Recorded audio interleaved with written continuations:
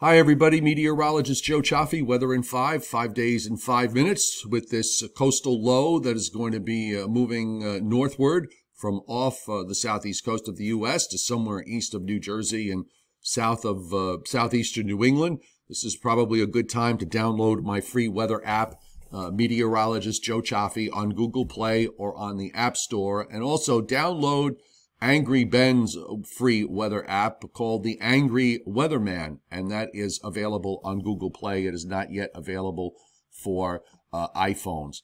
So we are going to be dealing with this coastal low. I think for the most part, this is going to be far enough offshore so that issues are going to be confined to the immediate coastal areas as far as gales are concerned. There will be some minor to moderate coastal flooding to contend with. This is not the next Sandy. We don't do weather hysterics here, just to make that clear.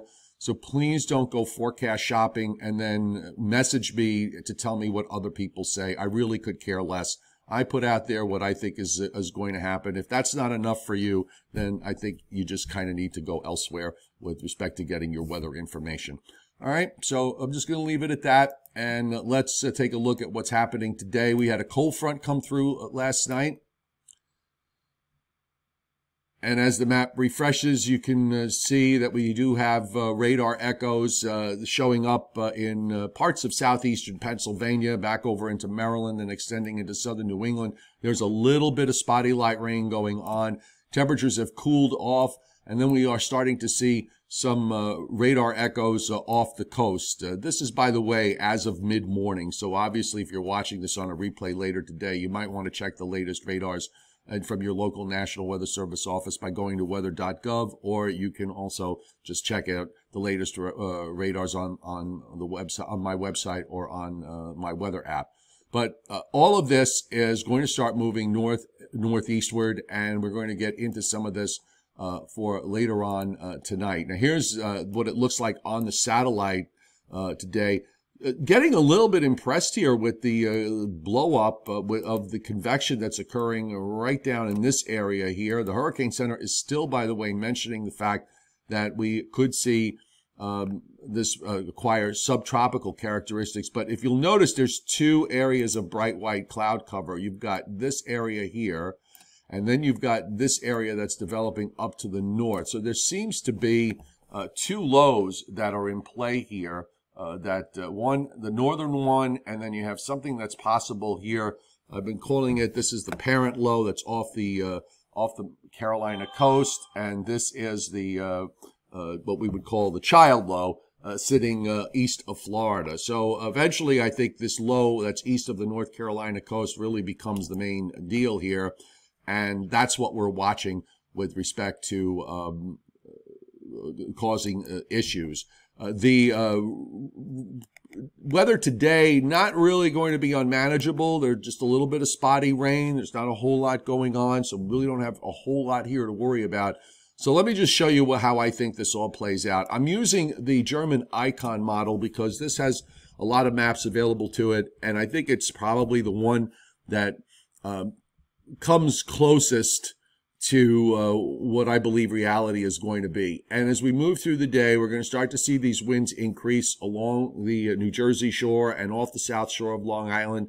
We'll probably have some gusts to gale force during the day on Wednesday. And you see where the low center actually is. It's pretty far out to the east. This is not a landfalling hurricane. So to make comparisons to landfalling hurricanes as far as what the outcomes are concerned is a little bit on the ridiculous side from what I see. And this is going to take days to get out of the way. It's going to be pinched in here to the coast. The strongest winds are going to occur Wednesday night into Thursday. I think the strongest winds are going to be for southeastern New England, back to about Long Island, maybe touching the New Jersey shore.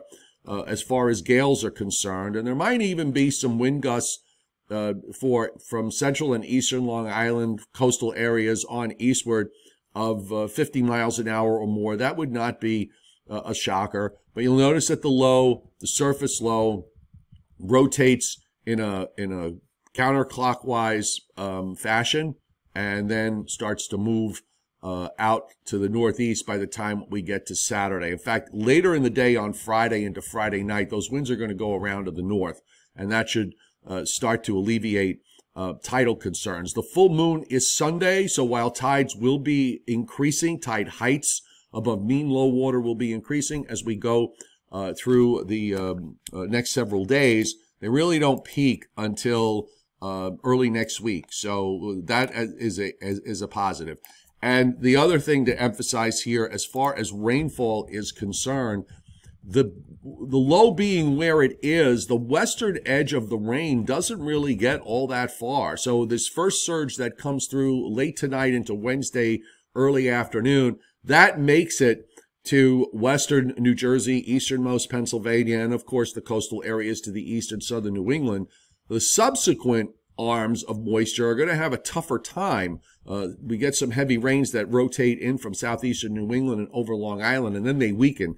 So if you're inland, if you're in Pennsylvania, if you're down in Maryland, even back down into Delaware, I'm thinking you're not going to really see very much out of this.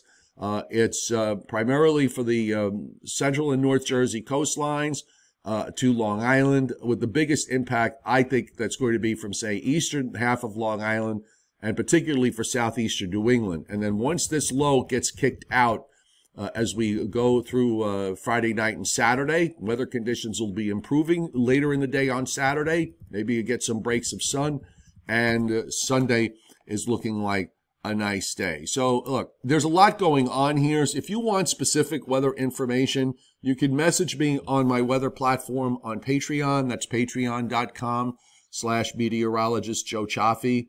Patreon is spelled Patreon. I will be more than happy to answer any questions. You can message me directly, and I will respond in a timely manner. Otherwise, you can get the information off my websites or off of the weather app, and you can always go to weather.gov for all the latest weather information. So everybody have a great day. Thanks for being here at Weather in 5. We'll have our regular YouTube live stream at 7 o'clock Eastern time tonight. Patreon members, you will get your Weather in 10 later today after we get the morning models to cycle through and the European out for late this afternoon, and we'll go over what we think is going to happen. And that's, again, on my Patreon platform. Thanks for being here, folks. We'll see you tomorrow on Weather in 5.